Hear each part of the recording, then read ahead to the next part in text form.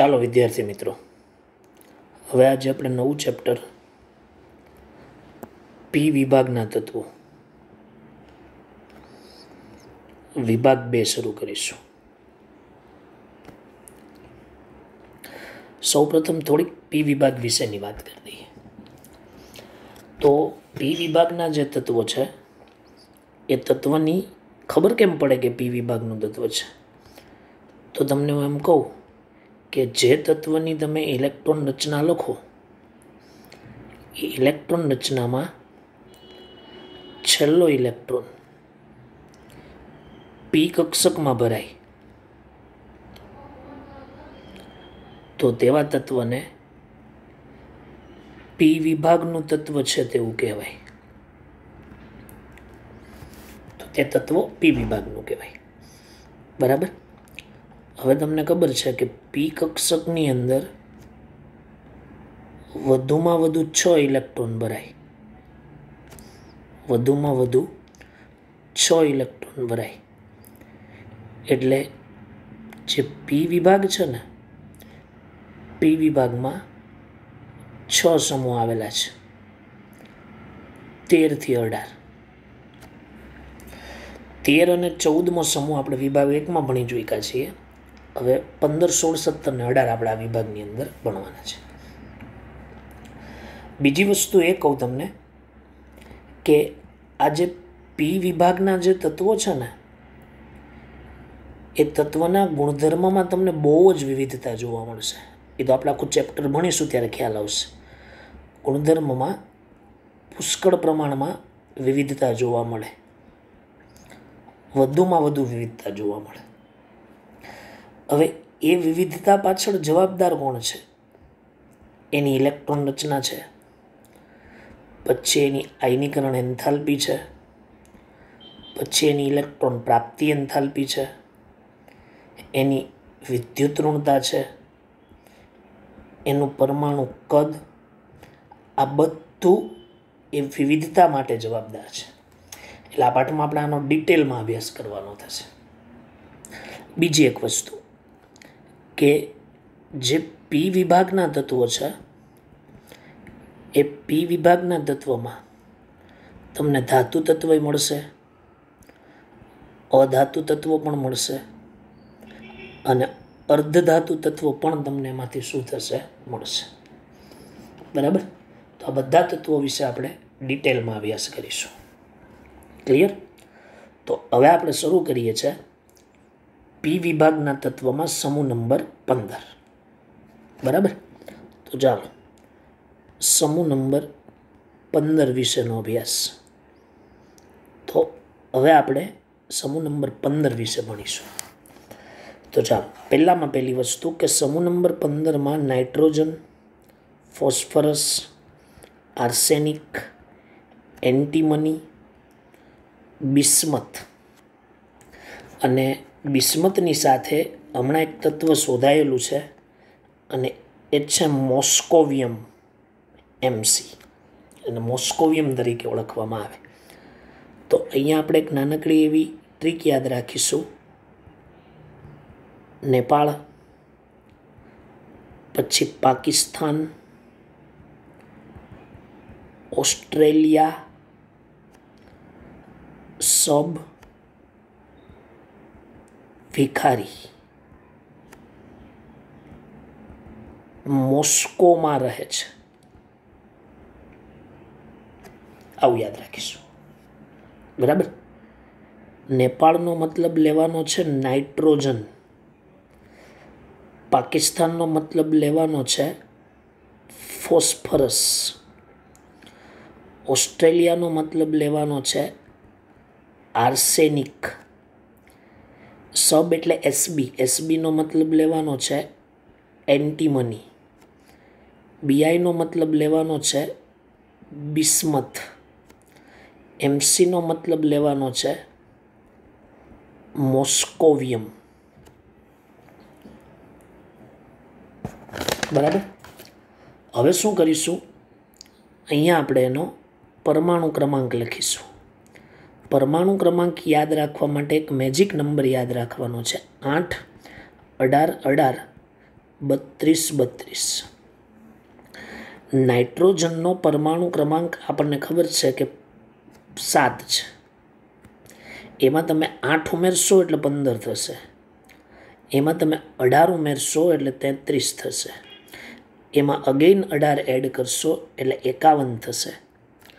Again 32 add કરશો એટલે 83 થશે. અને પછી તમે જ્યારે પાછા 32 એડ કરો છો ત્યારે 115 થશે. એનો પરમાણુ ક્રમાંક છે.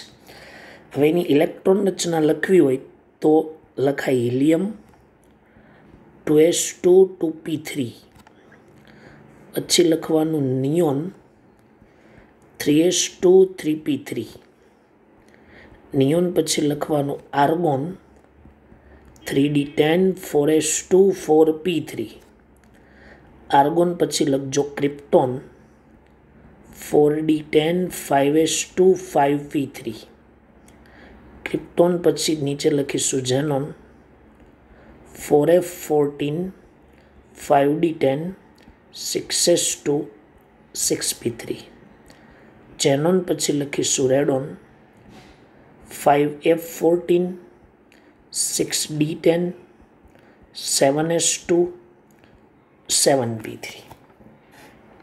ઓકે.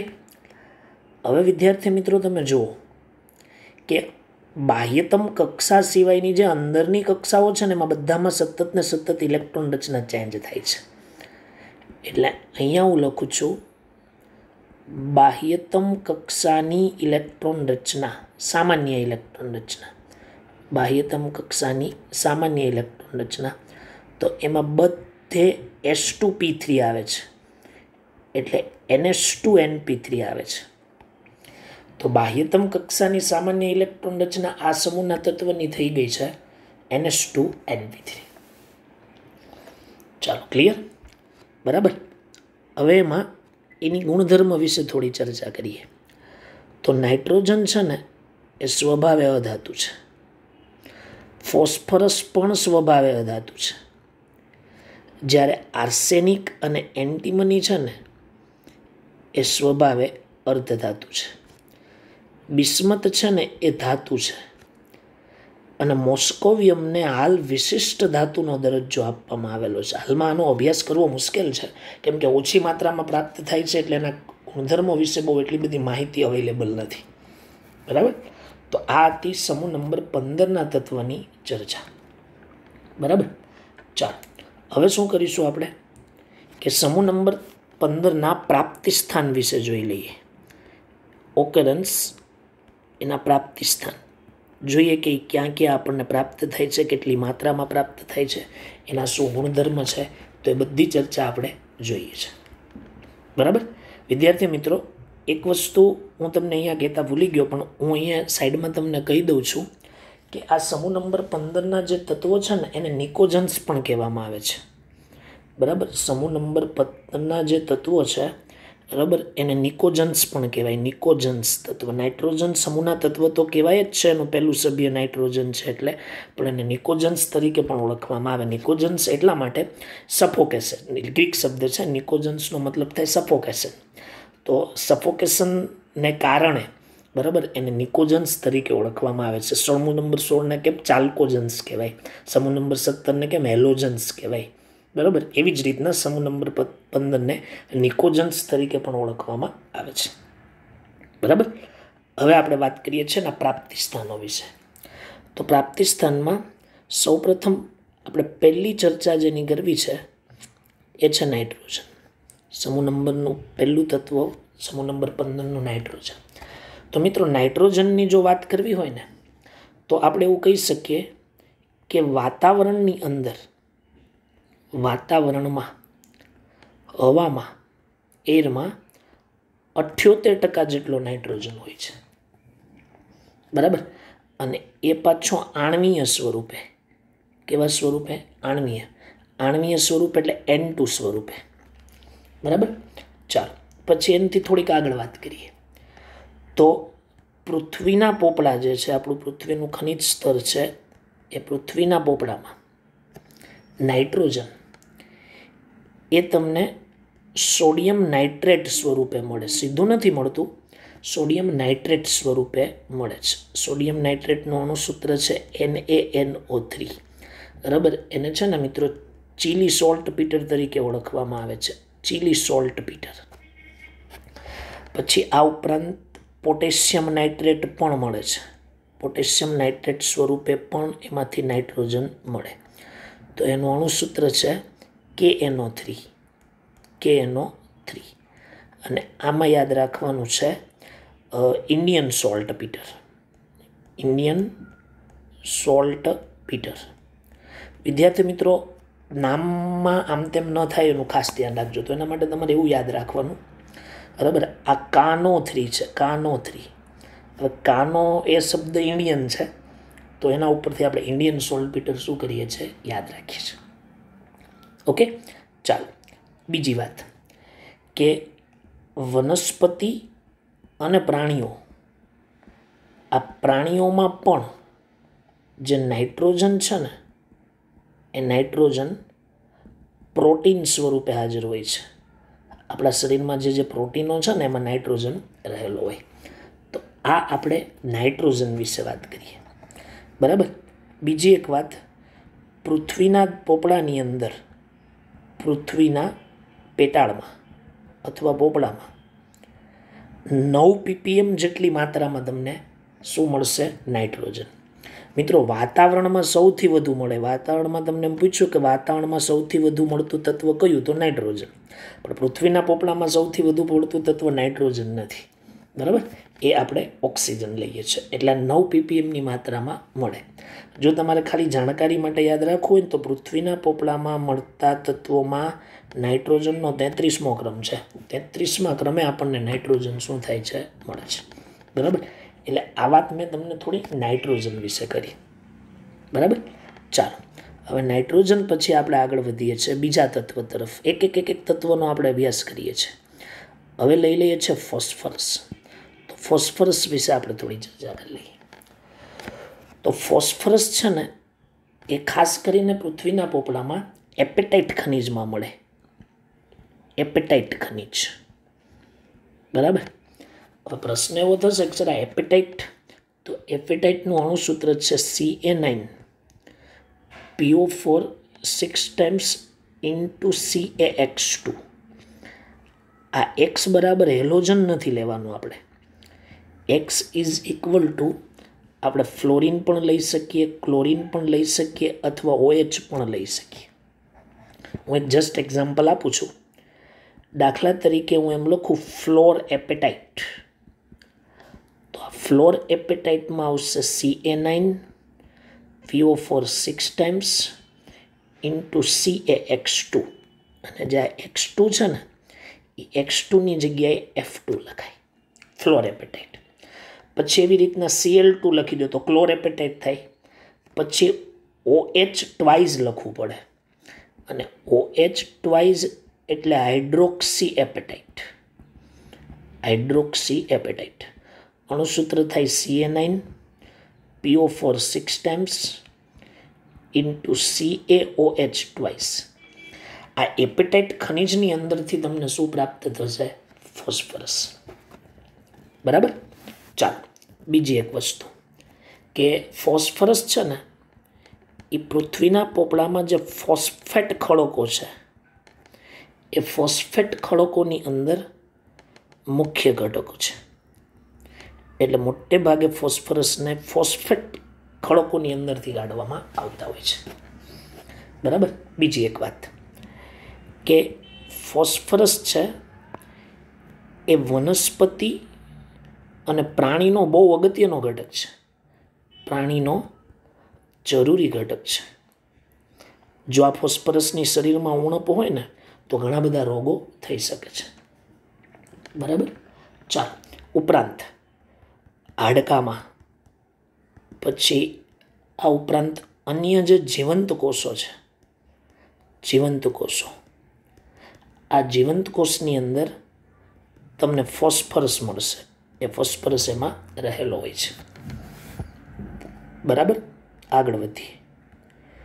દૂધ અને જે ઈંડા હોય ને એ ઈંડામાં પણ ફોસ્ફરસ ફોસ્ફોપ્રોટીન સ્વરૂપે રહેલો હોય છે. મોટે ભાગે જ્યારે ફોસ્ફોપ્રોટીનની ઉણપથી જે રોગો થતા હોય એ રોગને નિવારવા માટે ડૉક્ટરો આપણને દૂધ અને ઈંડા ખાવાની સલાહ આપતા હોય છે. બરાબર. તો આપણે આ ફોસ્ફરસ વિશે થોડીક વ્યવસ્થિત રીતે માહિતી યાદ રાખીએ. બરાબર. ચાલો હવે બીજી એક થોડીક એક્સ્ટ્રા માહિતી કહું કે આ ફોસ્ફરસ છે ને એ ખૂબ જ પ્રતિક્રિયાત્મક છે. આની વાત હું પાછળ કરીશ ડિટેલમાં શું કામ વધુ પ્રતિક્રિયાત્મક છે. અત્યારે ખાલી યાદ રાખીએ. આ ફોસ્ફરસ તમને મુક્ત સ્વરૂપે નથી મળતું.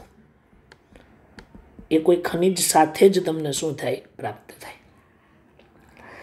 જો પૃથ્વીના પોપડામાં દળથી પ્રમાણની જો ચર્ચા કરીએ, દળથી પ્રમાણની ચર્ચા, તો 1120 ppm માત્રામાં એ પ્રાપ્ત થાય છે. અને પૃથ્વીના પોપડામાં મળતા તત્વોમાં 11મા ક્રમે આવે. પેલું 33મા ક્રમે હતું નાઇટ્રોજન, આ 11મા ક્રમે છે. બરાબર. તો આ ચર્ચા આપણે ફોસ્ફરસ વિશે કરી. ચાલો હવે વાત કરીએ છીએ અન્ય તત્વ. તો અન્ય તત્વમાં ખાસ કરીને આર્સેનિક છે, પછી એન્ટીમની છે અને પછી બિસ્મથ છે. આ મોટે ભાગે તમને સલ્ફાઇડ ખનિજમાંથી મળે, સલ્ફાઇડ ખનિજમાંથી પ્રાપ્ત થાય છે. જો તમારે યાદ રાખવું હોય ને તો આર્સેનિક મેળવવા માટે આર્સેનોપાયરાઇટ નામની ખનિજ હોય છે. આર્સેનોપાયરાઇટ એનું અણુસૂત્ર છે FeASS, આર્સેનોપાયરાઇટ. પછી આ ઉપરાંત સ્ટીબાઇન, બરાબર, એ સ્ટીબાઇન યાદ રાખજો, Sb2S3 સલ્ફાઇડ સ્વરૂપે જ છે. પછી છે બિસ્મથ ગ્લાન્સ અને એ પણ Bi2S3 સ્વરૂપે શું થાય છે? મળે છે. બરાબર. તો આ છે ને આર્સેનિક, એન્ટીમની અને બિસ્મથની ચર્ચા કરી છે. ઓકે. ચાલો હવે વાત કરીએ છીએ મોસ્કોવિયમ. તો થોડું મોસ્કોવિયમ વિશે પણ જોઈ લઈએ. શું છે મોસ્કોવિયમ? તો પહેલી વસ્તુ કે આ એક છે ને સાંશ્લેષિત રેડિયો એક્ટિવ તત્વ છે. સાંશ્લેષિત રેડિયો એક્ટિવ તત્વ, સાંશ્લેષિત છે, માનવ સર્જિત છે. એની જે સંજ્ઞા છે એ સંજ્ઞા મેં તમને આગળ કીધું એ પ્રમાણે ફરીથી ઉલ્લેખ કરું, MC છે. પછી એનો જે પરમાણુ ક્રમાંક છે એ 115 છે. એનું જે આણ્વીય દળ છે, પરમાણ્વીય દળ, સોરી, આણ્વીય દળ નહીં, બરાબર, પરમાણ્વીય દળ, અને એ પરમાણ્વીય દળ છે એ 289 છે. પછી એની ઇલેક્ટ્રોન રચનામાં આપણે કીધેલું radon 5F14, 6D10, 7S2, 7P3. એમાં બાહ્યતમ કક્ષાનો N7 છે, એટલે એમ કહી શકીએ કે આવર્ત ક્રમાંક = 7. પછી એનો સમૂહ ક્રમાંક છે ને, એ સમૂહ ક્રમાંક કયો છે? 15. તમે એવું યાદ રાખી શકો કે સમૂહ નંબર, એનો પરમાણુ ક્રમાંક 115 છે, તો એના છેલ્લા 2 આંકડા છે ને એ જ એનો સમૂહ ક્રમાંક છે. તો આ મોસ્કોવિયમ છે. હવે આ મોસ્કોવિયમ તત્વ છે ને એનો અર્ધાયુષ્ય સમય T1/2, અર્ધ આયુષ્ય સમય એ ખૂબ જ ઓછો, અને એ ઓછો હોવાને કારણે અને આ બધા તત્વો ઓછા જથ્થામાં પ્રાપ્ત થાય છે. પ્રાપ્ત થતા નથી, આપણે બનાવવા પડે છે. એટલે ઓછા જથ્થામાં હોવાથી આ તત્વનો જે અભ્યાસ છે ને એ અભ્યાસ હજી સુધી કરી શકાયો નથી. બરાબર. તો આપણે એના અભ્યાસ વિશે શું કરીશું? ચર્ચા. ક્લિયર? તો સૌપ્રથમ આપણે એનો અભ્યાસ જોઈ લઈએ. એટલે આ રીતે આપણે મોસ્કોવિયમ વિશે શું કરી શકીએ? ચર્ચા. બરાબર. ચાલો હવે આપણે છે ને એના ભૌતિક ગુણધર્મ તરફ આગળ વધવાનું છે. તો આપણે આગળ વધીએ છીએ ફિઝિકલ પ્રોપર્ટી એટલે કે એના ભૌતિક ગુણધર્મો. ચાલો જોઈએ એના ભૌતિક ગુણધર્મ શું છે. તો ભૌતિક ગુણધર્મમાં પહેલું ઇલેક્ટ્રોન રચના. તો આગળ મેં લખાવી જ સમજાવી જ દીધેલું છે, પણ છતાંય હું અહીંયા એક સાઈડમાં લખી દઉં છું કે બાહ્યતમ કક્ષાની જે સામાન્ય ઇલેક્ટ્રોન રચના છે એ ઇલેક્ટ્રોન રચના છે NH2np3. એમાં તમે જોઈ શકો કે આ S કક્ષક છે સંપૂર્ણ ભરાયેલી છે. પછી આ P કક્ષક છે ને વિદ્યાર્થી મિત્રો એ અર્ધપૂર્ણ ભરાયેલી છે. બરાબર. હવે આ અર્ધપૂર્ણ ભરાયેલી હોવાને કારણે એની જે સ્થિરતા છે એ સ્થિરતા વધારે હોય છે. અને એટલા માટે સમૂહ નંબર 15ની NH2np3 ઇલેક્ટ્રોન રચના છે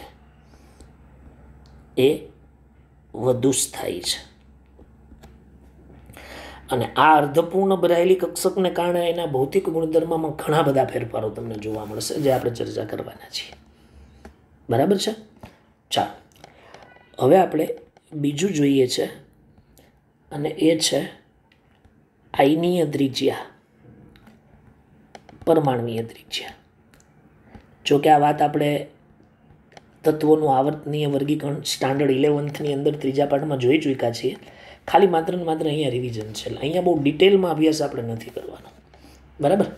તો તમને બધાને જે પ્રમાણે ખ્યાલ છે એ જ રીતે હું તમને કહું છું કે સમૂહ number 15માં nitrogen, phosphorus, arsenic, antimony અને બિસ્મથ. આનો પરમાણુ ક્રમાંક 7 છે, આનો 15 છે, આનો 33 છે, આનો 51 છે અને આનો 83 છે. સામાન્ય ઇલેક્ટ્રોન રચના લખીએ ને તો કેન્દ્ર 2 5 2 8 5 2 8 8 18 5 પછી 2 8 પછી 18 પછી 18. સોરી વિદ્યાર્થી મિત્રો, એક મિસ્ટેક થઈ છે, ફરીથી સમજાવું છું હું તમને. અહીંયા 2 અને 5 2 8 5 2 8 18 5 2 8 18 18 5 2 8 18 18 32 5. બરાબર. તો તમે જુઓ કે તમે સમૂહમાં ઉપરથી નીચે તરફ જાઓ છો એમ કક્ષાઓ વધે છે. જો કક્ષાઓ વધે છે. બરાબર. એટલે કહેવાનો મારો મતલબ એવો થાય છે કે કક્ષાઓ વધે છે એટલે આયનીય ત્રિજ્યા અને પરમાણ્વીય ત્રિજ્યા છે આ કેવી થાય છે? વધે છે. બરાબર. એટલે સિમ્પલ અને સાદો જવાબ એવો થાય કે સમૂહમાં ઉપરથી નીચે તરફ જતા સહસંયોજક ત્રિજ્યા હોય તો સહસંયોજક, આયનીય ત્રિજ્યા હોય તો આયનીય ત્રિજ્યા એ કેવી થાય છે? વધે છે. એમાં એક વસ્તુ જોવા મળી છે કે નાઇટ્રોજનથી ફોસ્ફરસ તરફ જાઓ છો ને, ફોસ્ફરસ તરફ જતા આ ત્રિજ્યામાં છે ને નોંધપાત્ર વધારો થાય છે. બરાબર. પછી તમે જ્યારે આર્સેનિકથી બિસ્મથ તરફ જાઓ છો ત્યારે બહુ ઓછો વધારો જોવા મળે છે. બહુ ઓછો શું જોવા મળે છે? વધારો. અને એનું કારણ એમાં ડી અને એફ કક્ષકની હાજરી છે. ડી અને એફ કક્ષકની હાજરીને કારણે ભારે તત્વો છે, ને ભારે તત્વોને કારણે એમાં પરમાણુ ત્રિજ્યા અને આયનીય ત્રિજ્યામાં વધારો ઓછી માત્રામાં થાય. વધારો થાય જ છે પણ ઓછી માત્રામાં થાય છે. બરાબર. એટલે સમૂહ નંબર 15ની જો વાત કરીએ તો ઉપરથી નીચે તરફ જતા પરમાણ્વીય ત્રિજ્યા અને આયનીય ત્રિજ્યા કેવી થાય છે? વધે છે. બરાબર છે. ચાલો હવે આપણે બીજી પ્રોપર્ટી જોઈએ, અને એ બીજી પ્રોપર્ટી જોઈશું આયનીકરણ એન્થાલ્પી. આયનીકરણ એન્થાલ્પી અથવા આયનીકરણ ઉર્જા. બરાબર છે. ચાલો જોઈએ આયનીકરણ એન્થાલ્પી અને શું છે. તો તમને બધાને ખ્યાલ જ છે કે આયનીકરણ એન્થાલ્પી ઇઝ ઇન્વર્સલી પ્રપોઝનલ ટુ પરમાણુ ત્રિજ્યા. આપણે ભણી ગયા છીએ. તો પછી તમને ખબર છે કે સમૂહમાં ઉપરથી નીચે તરફ જાઓ એમ પરમાણુ ત્રિજ્યા વધે છે.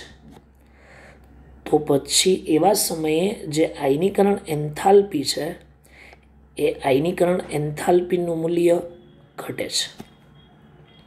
બરાબર. એટલે કે nitrogen greater than phosphorus greater than arsenic greater than antimony greater than bismuth. ચાલો ક્લિયર? ઓકે.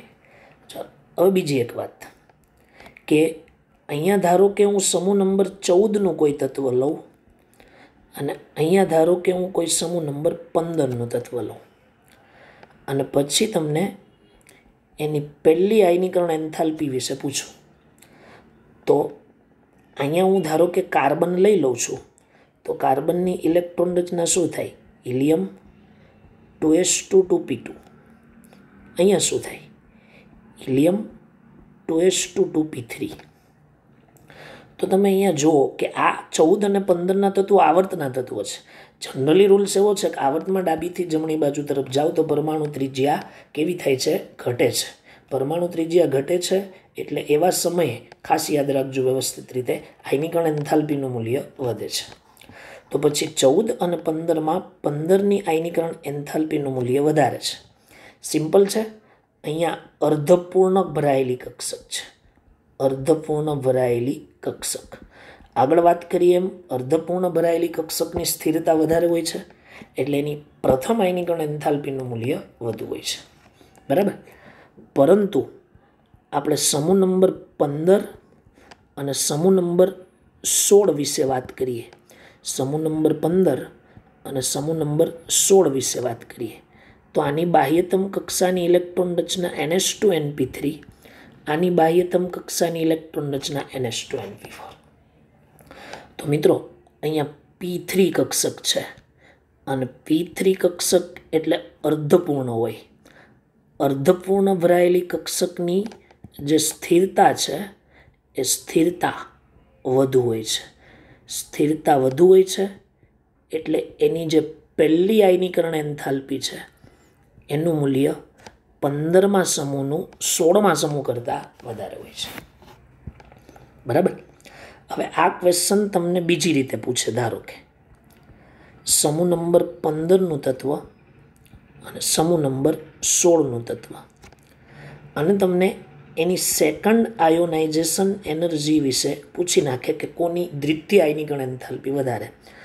તો તમારે સૌપ્રથમ આનો એક ઇલેક્ટ્રોન કાઢી નાખવો પડે એટલે અહીંયા 2 થઈ જાય. એક ઇલેક્ટ્રોન દૂર કરવો. બરાબર. આપણે બીજી આયનીકરણ એન્થાલ્પી જોવાની છે એટલે બીજો ઇલેક્ટ્રોન દૂર કરીએ ને ત્યારે જોવાનું. તો અહીંયા NH2 ખાસ યાદ રાખજો. બરાબર. NH2NP3 થશે. એક ઇલેક્ટ્રોન આ શું કરે છે? ગુમાવે છે. હવે જુઓ બીજો ઇલેક્ટ્રોન અહીંથી કાઢવો હોય તો તમારે અર્ધપૂર્ણ કક્ષકમાંથી કાઢવો પડે, જ્યારે અહીંયા અપૂર્ણ કક્ષકમાંથી કાઢવો પડે. તો અર્ધપૂર્ણ કક્ષક છે તો એ અર્ધપૂર્ણ કક્ષકની સ્થિરતા કેવી હોય? વધારે.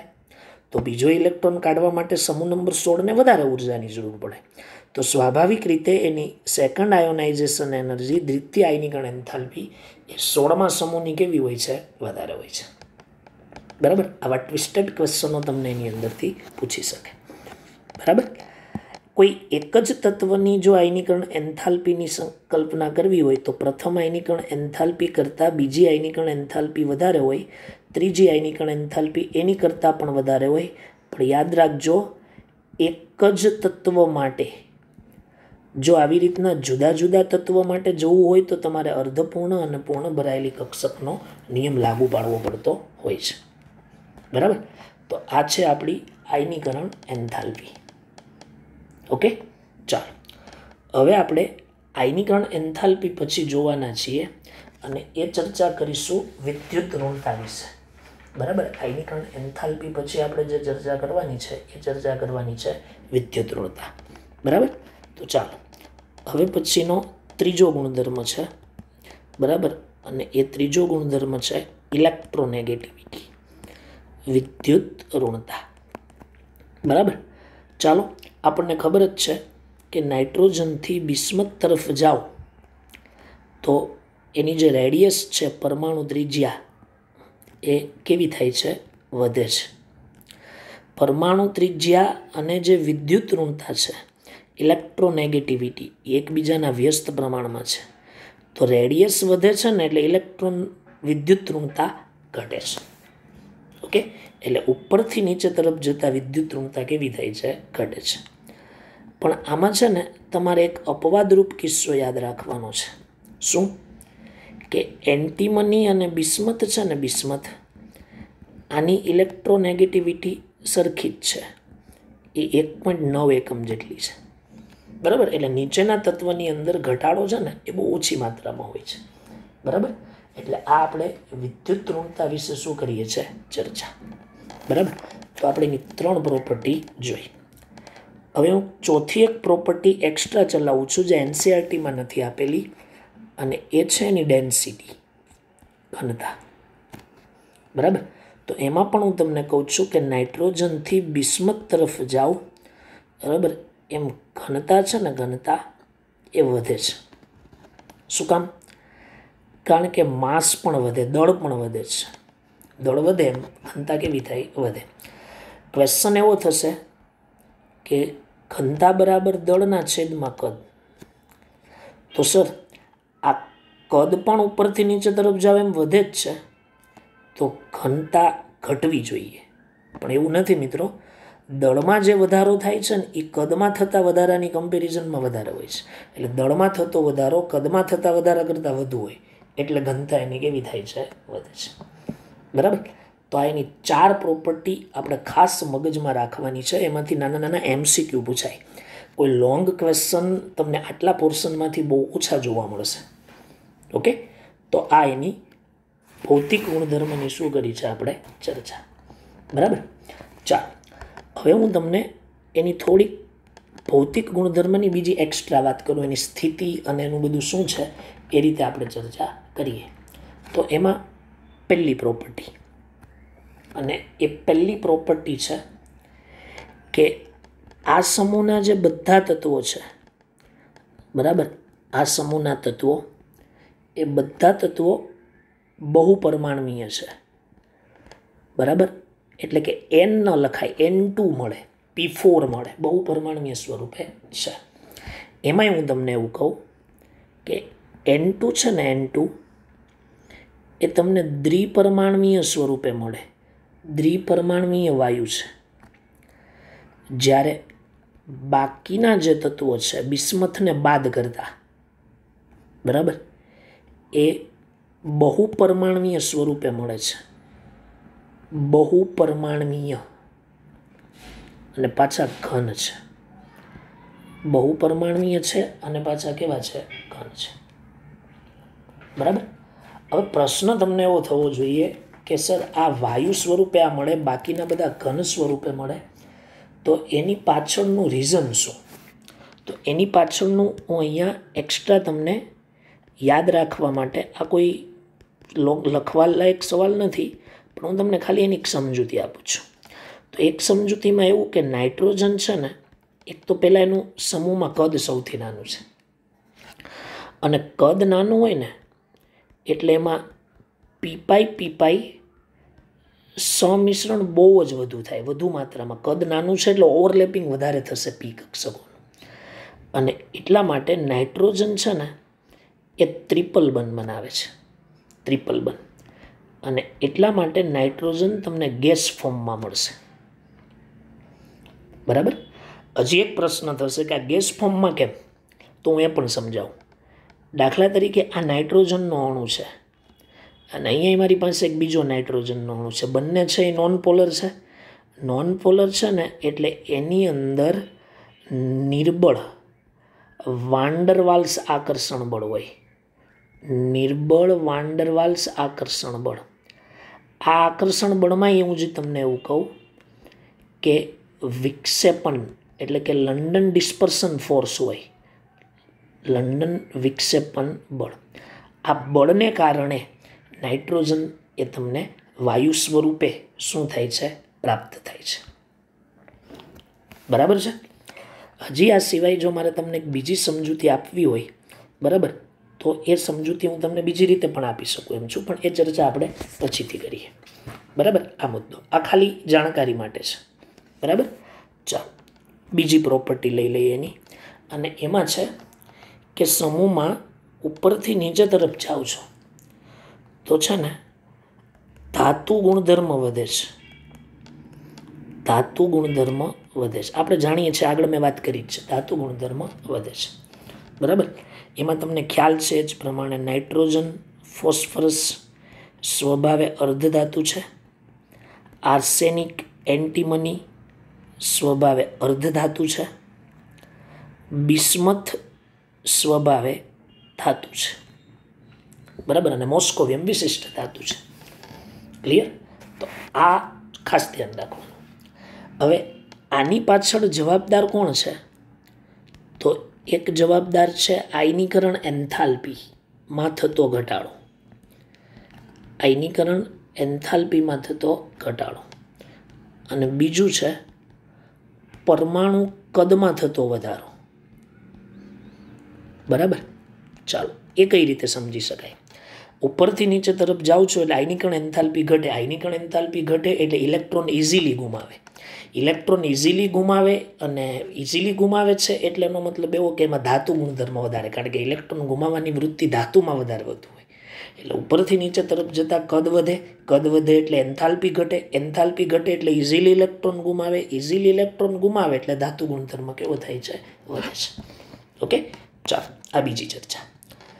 હવે ત્રીજો ગુણધર્મ કે સમૂહમાં તમે ઉપરથી નીચે તરફ જાઓ છો એમ એનું જે ઉત્કલન બિંદુ છે ને એ ઉત્કલન બિંદુ વધે છે,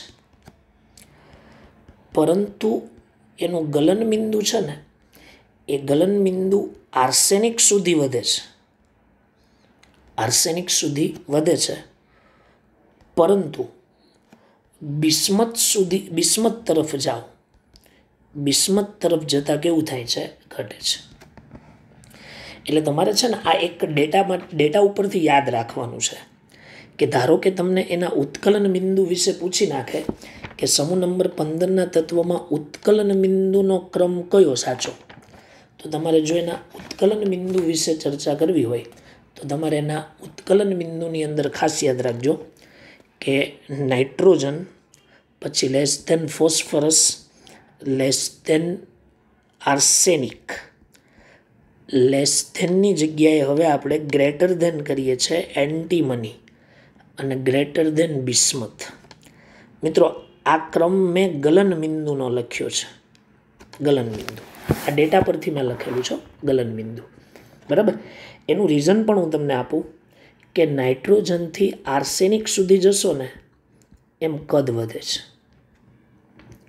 બરાબર. કદ કેવું થાય છે? વધે છે. પછી છે ને એમાં 5 સહસંયોજક બંધ બનાવવાનું વલણ, આર્સેનિક સુધી બનાવવાનું જે વલણ છે એ વલણ એ ધરાવે છે. બરાબર. જ્યારે તમે એન્ટીમનીથી બિસ્મથ તરફ જાઓ ને, બરાબર, એમ પણ કદ વધે, પરંતુ આ 5 સહસંયોજક બંધ છે ને એની જગ્યાએ 3 સહસંયોજક બંધ બનાવવાનું વલણ થાય છે. બનાવવાનું વલણ શું કરે છે? ધરાવે છે. એટલા માટે ગલન બિંદુ પછી નીચે તરફ જાવ એમ કેવું થાય છે? ઘટે છે. ઉત્કલન બિંદુમાં કોઈ અપવાદ નથી. તમારે આ ક્રમ યાદ રાખવાનો છે. બરાબર. તો મેં તમને આ એની 3 પ્રોપર્ટી કીધી. ચોથી પ્રોપર્ટી, નાઇટ્રોજન સિવાયના બધા જ તત્વો, નાઇટ્રોજન સિવાયના બધા જ તત્વો અપરૂપતા દર્શાવે છે. બિસ્મથ પણ અપરૂપ નથી દર્શાવતું, પણ અમુક બુકોમાં એવું લખ્યું છે કે બિસ્મથ અપરૂપ દર્શાવે, એટલે આપણે અપવાદ તરીકે બિસ્મથને લઈ લઈશું. બરાબર. તો વિદ્યાર્થી મિત્રો, આજે મેં ચર્ચા કરી છે એ બધી ચર્ચા એની ફિઝિકલ પ્રોપર્ટી વિશે જ કરી છે. બરાબર. એટલે આપણે ફિઝિકલ પ્રોપર્ટી વિશે ખાસ મગજમાં શું કરીશું? રાખીશું. ક્લિયર? ચાલો એટલે આ બધી ચર્ચા આપણે મગજમાં રાખવાની. હવે એક પ્રશ્ન એવો થશે કે નાઇટ્રોજન આપણને વાયુ સ્વરૂપે મળે છે, ફોસ્ફરસ અને બાકીના તત્વો ઘન સ્વરૂપે મળે છે, તો એનું રીઝન શું? તો હું તમને એક સામાન્ય થોડી વાત કરું અલગથી કે ફોસ્ફરસ છે ને મિત્રો, એના 3 અપર રૂપો છે. એક છે વ્હાઇટ ફોસ્ફરસ, એક છે રેડ ફોસ્ફરસ અને એક છે બ્લેક ફોસ્ફરસ. આ વ્હાઇટને યલો પણ કહેવાય છે, બરાબર? એ ચર્ચા આપણે પાછળ કરવાના. એમાં વ્હાઇટ ફોસ્ફરસ છે ને એ તમને કુદરતી રીતે મળે છે, નેચરલી પ્રાપ્ત થાય. આ રેડ અને બ્લેક ફોસ્ફરસ છે ને એ વિદ્યાર્થી મિત્રો માનવ સર્જિત છે. વ્હાઇટમાંથી જ બનાવવામાં આવે પણ એ માનવ સર્જિત છે, બરાબર?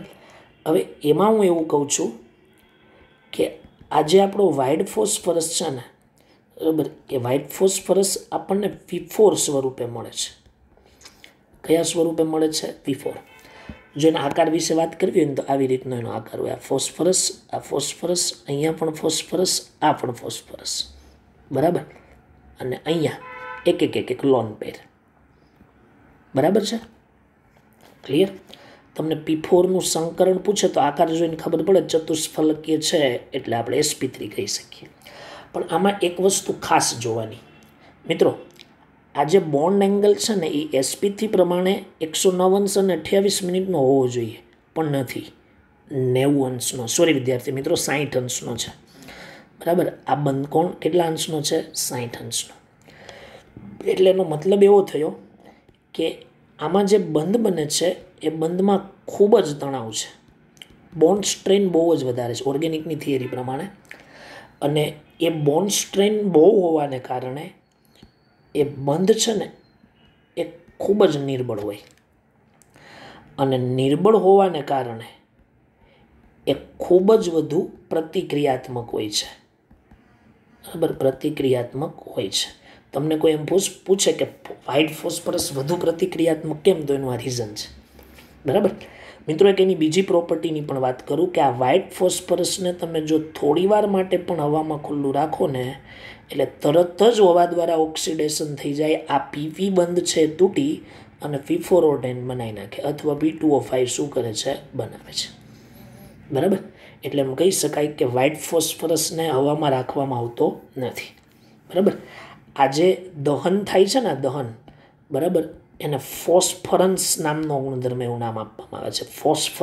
ફોસ્ફરન્સ, બરાબર? આ દહન થવાનો ગુણધર્મ. એટલે ફોસ્ફરસ તમને કેવા સ્વરૂપે મળે છે? ઘન સ્વરૂપે. સિંગલ બંધ બને છે ને એટલા માટે. હવે તમને એવો થાય કે પ્રશ્ન કે સર નાઇટ્રોજનમાં કેમ સિંગલ બંધ નહીં બનતો હોય? તો હું તમને સમજાવું. ધારો કે નાઇટ્રોજને સિંગલ બંધ અહીંયા બનાવ્યો, બરાબર? તો આ નાઇટ્રોજનનો હું અહીંયા સિંગલ બંધ દર્શાવું છું, તો એની પાસે આ લોન પેર છે.